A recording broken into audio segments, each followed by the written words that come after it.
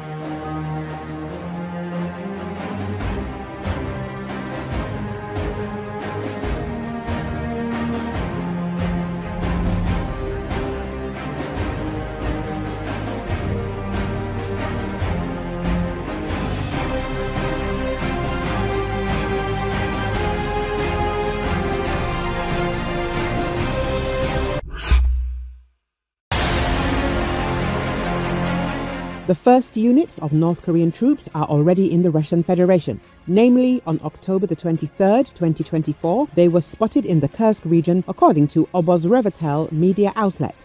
The main intelligence directorate of Ukraine explained how Russia is preparing Koreans for war against Ukraine.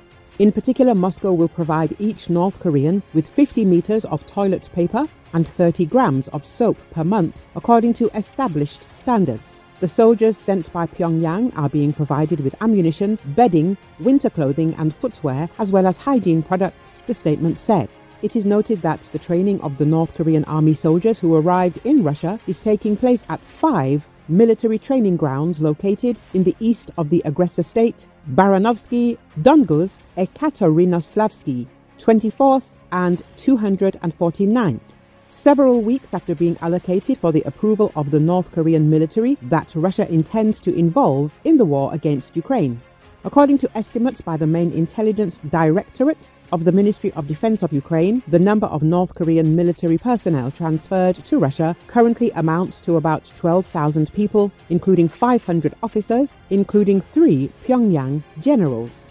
Moscow has appointed Deputy Minister of Defense of the Russian Federation, Yunusbek Yevgurkov, responsible for monitoring the military training and adaptation of the North Korean troops. The Kremlin places extraordinary hopes on the North Korean component in the war against Ukraine and the global confrontation with the West. The main intelligence directorate of Ukraine concluded, Ukraine has since shared intelligence with NATO about North Korea's military involvement and requested data from alliance members. NATO Secretary-General Mark Rutte said that the participation of the North Korean military in the war against Ukraine on the side of Russia would mean a significant escalation.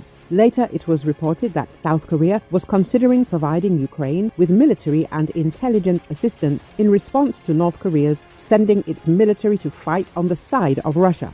South Korea may consider providing weapons to Ukraine, depending on the extent of military cooperation between Russia and North Korea, states South Korean President Yoon Suk-yeol. He stated that South Korea will not sit idly by in response to North Korea sending troops to Russia.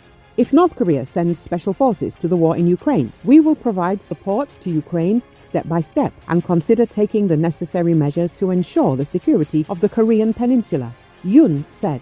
According to him, South Korea adheres to the principle of not supplying lethal weapons directly, but in this case, it may reconsider the issue. This will depend on North Korea's military activity. The Republic of Korea will never sit idly by and will take the necessary measures step by step in coordination with the international community, depending on the development of military cooperation between North Korea and Russia, he stated.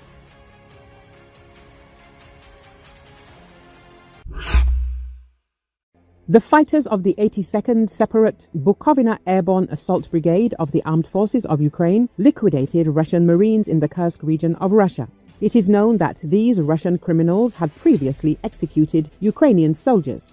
In a commentary for Channel 24, military expert, pilot instructor and retired colonel of the Armed Forces of Ukraine Roman Svitan analyzed the actions of the Russians in the Pokrovsk direction. According to him, more than one brigade of Russian Marines has already been exposed in genocidal actions, demonstrating photos and videos confirming these actions. These are war crimes with no statute of limitations. It was the 155th Brigade that was noticed in the executions and abuse of Ukrainian prisoners of war. Now they are really having a black day, said Roman Svitan. However, they will have this black day until the end of their existence. They will no longer be able to surrender. The military expert added, "Recall a group of Russian troops whose brigade has been accused of war crimes, has been destroyed by Ukrainian forces, it has been reported, prompting family members of the casualties to express their distress and anger on social media. During the war started by Russian President Vladimir Putin, Russia's 155th Marine Brigade of the Pacific Fleet has faced accusations of similarly executing Ukrainian prisoners. On October the 10th, personnel from the brigade overran Ukrainian drone operators in the west of the Kursk Oblast, where Kiev's forces have staged an incursion since August the 6th, reportedly seizing hundreds of square miles of territory. In an incident that has sparked international outrage, Kyiv says drone footage shows the 9 captured Ukrainians being stripped, ordered to lie down, and shot. Ukraine's 95th Airborne Assault Brigade in the Kursk region, the enemy suffered significant losses in a battle with Ukrainian paratroopers. October the 16th was a black day in my life for me, wrote the woman next to an image she said was of the 155th Motorized Rifle Brigade, 3rd Battalion, 4th Company, 3rd Platoon. It was captioned, Ekaterina Badugo. Remember these faces, the post added, describing them as heroes who repelled a Ukrainian attack near the village of Sudza, which Kyiv's forces have captured. They all gave their lives for you and me. My husband, who is in the lower left corner, among others. I will be proud of you for the rest of my life. I promise." The VK post added. The post had received over 2,000 views and a number of comments, including one that read, "When will it end? Our poor men."